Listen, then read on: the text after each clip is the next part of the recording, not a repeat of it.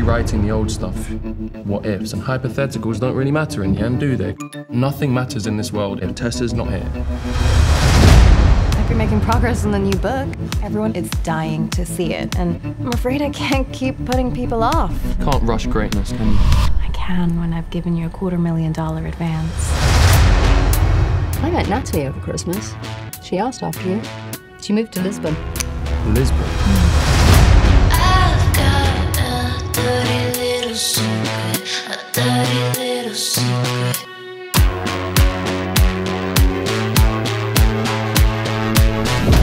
What are you doing here?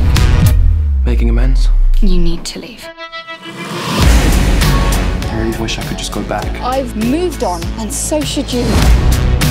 I know who you are. If it were up to me, you'd be rotting our cell. So scared of failing, so I just end up ruining everything instead. If I didn't have her, I wouldn't have the book, but if I didn't have the book, then I would still have her. I'm not ready to move on.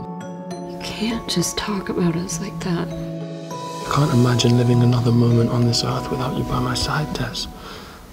You really pissed me off. Don't tell anyone.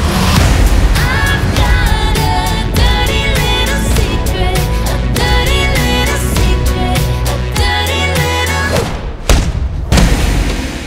Without you, there is only me. Broken, lost, and alone. It's easy to believe our ability to love is finite, especially when your heart is broken. Believe it or not, slowly, you will heal.